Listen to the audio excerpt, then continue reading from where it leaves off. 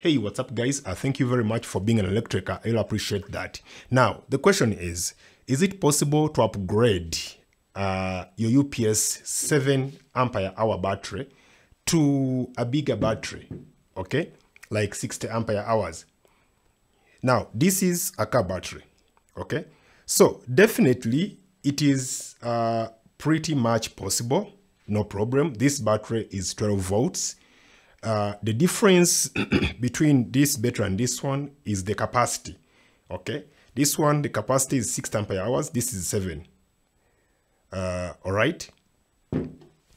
Now, before we go any further, let us look at first the cons, okay? So, remember, this is a UPS, uninterruptible power supply. Okay, it is meant to serve a short-term supply to the connected loads. All right, before the grid resumed. All right, so meaning it's not something that's supposed to work for 5 hours, 6 hours, 24 hours. No, this device is not meant for that. It's only for short term. All right. Even if you look at this device critically here, you realize that there are two parts here that can heat up during that operation. You have this transformer, which inverts, and then you have these transistors here. Those are the parts that will have a lot of heat. Okay, and that's the reason why it will not be ideal, this thing to work for longer hours. And the purpose of adding a bigger battery is for you to get more runtime, isn't it? All right.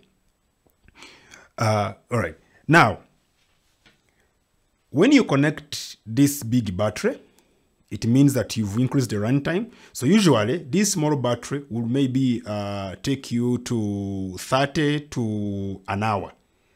Okay, if the battery is still okay, and also the efficiency of the UPS is, has not deteriorated much, because the efficiency here would be around 80 to 90. It can't be 100. Okay, so because you have upgraded to this, it means that now this thing will work more. All right, so you have a transformer here which inverts, which now will heat up with no any form of cooling, because it's only cooled by ambient. Okay, so you risk this transformer to burn. All right, because the integrity of the insulation of the coil will deteriorate. Secondly, these transistors also, they are not able, okay, to consistently hold for that longer time. All right. All right. Now, the other con also would be charging. This battery is supposed to charge. Remember, during outage, you are drawing, power from this battery to back up your loads, your AC loads. All right.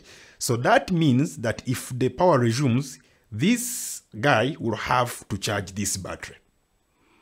But now, the charging capacity, because this is 700 ampere hours, you find that the charging capacity, the current required to charge this battery to the full capacity, this circuit here would not be able to provide that.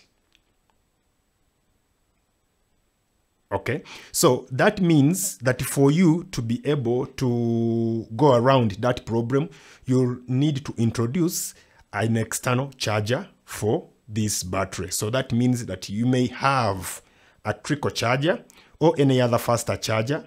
Okay, you connect here so that it can charge this battery, okay, for you, because now the charging capability for UPS itself, it cannot charge this battery to its full capacity.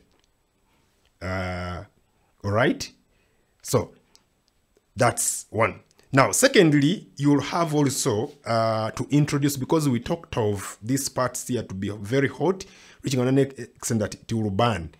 In fact, the UPS will shut down, okay, before much time, because the temperature will rise. Okay, this transformer, the temperature will rise. All right, and probably some overload current, and then it might shut not might, but it will shut. Okay, so you need to get a cooling fan. Okay, you need to get a cooling fan. So that means that if you don't have a fan, you have to buy a fan. So you have bought the battery, you have bought a fan, all right, to connect it here so that it can cool both these transistors and this transformer well. Okay, so what of course I realized, if there is a significant cooling on these two parts, then it will work pretty much well. Okay, and it can even work up to up to 3 hours, okay, maximum. Okay, so the efficiency in working will be cooling this device, cooling this part here, and then also supports the charging, because if this battery doesn't charge, or if you leave this to charge, it will work for longer hours and then the charger will get spoiled. Okay, and also the battery will undercharge, so you have to have that external charger. So you see, it's not a plug and play. All right, but of course, on the side of the pros, the biggest one is to have achieved the runtime above this. Okay, this would have given you from maybe 40 minutes to 3 hours, even 3.5 hours. All right, so let us see how this whole thing works. Okay, now what you have to do is, because I have this wire, this is 6mm, okay, wire, and then you get you have to find these terminal connectors here, okay, so that you can, have these wires connected and tight and firm. Okay, so this wire, of course, you'll have to connect them to this, because during when this UPS is drawing from the battery, a lot of current here. Okay, a lot of current will be drawn here, so you need this wire to be big. Now imagine the load which you've connected here. They are not, the AC load are not that taking a lot of current. That's why you see that even the cable here, which supplies the UPS, has got almost not even a 2 millimeter. Okay, it has like around 1.5, 1.6 millimeter squared.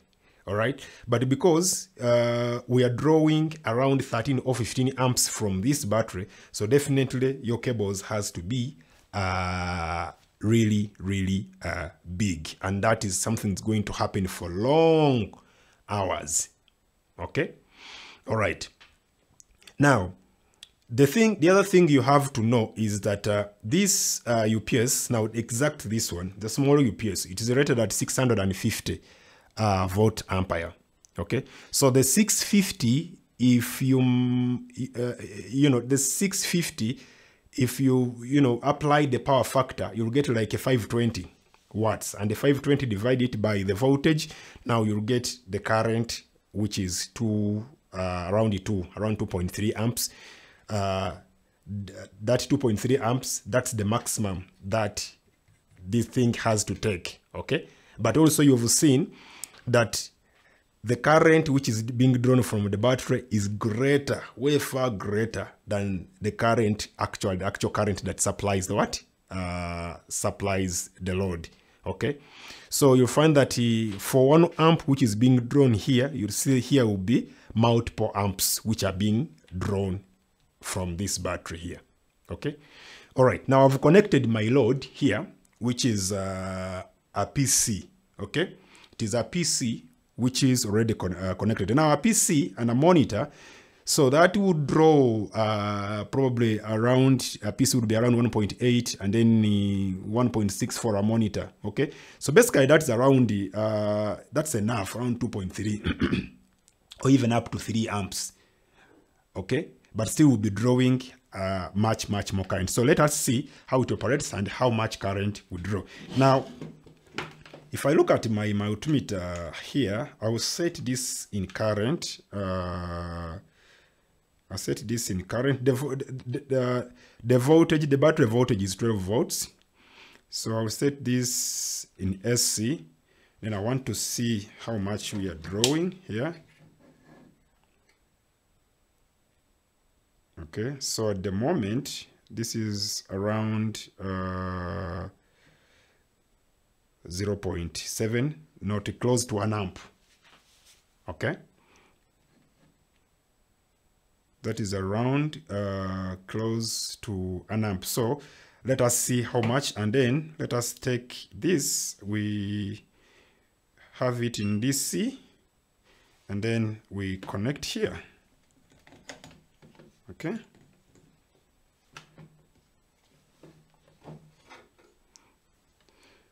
so and see. All right, now what I'm going to do, I'm going to kill power from this inverter, this UPS, and then we see how that is affecting, okay, the SC and the DC. All right.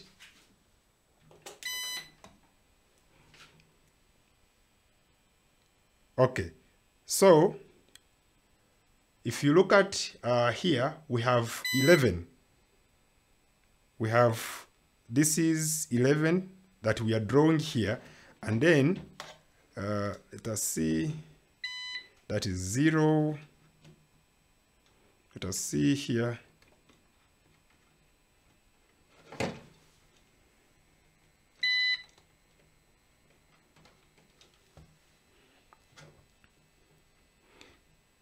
All right, that's around 0.4 amps, but we are drawing around 12 amps from this battery, okay?